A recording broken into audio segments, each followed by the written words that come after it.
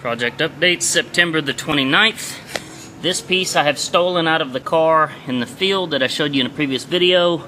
Down here I have fabricated this piece, kind of had to curve it. I don't know if you can see that or not, but I had to curve that piece.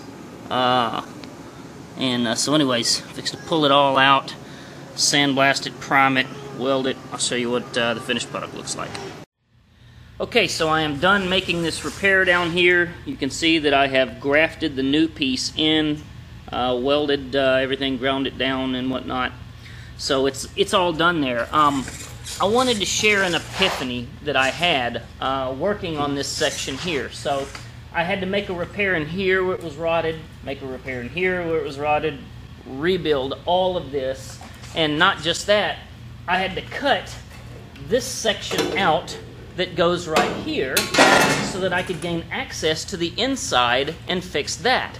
So this is one of those cases where I should have evaluated things better on the front end and realized what had to be done on the inside, you know, and just done a better job on the front end of realizing that frankly this entire panel, you know, was not worthy of trying to fix tit for tat here, there, you know, till everything was finally done.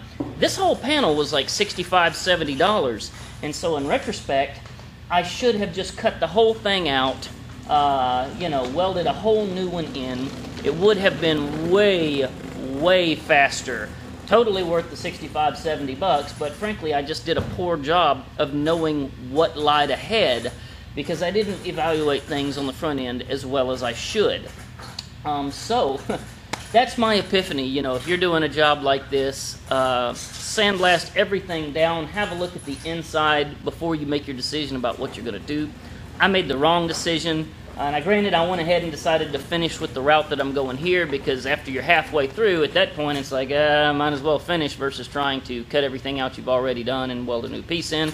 At some point, you're far enough through the damn process that you might as well just continue forward. So that's what I learned. Hope you guys can learn from my mistakes because that was a pretty solid one. A bunch of time spent.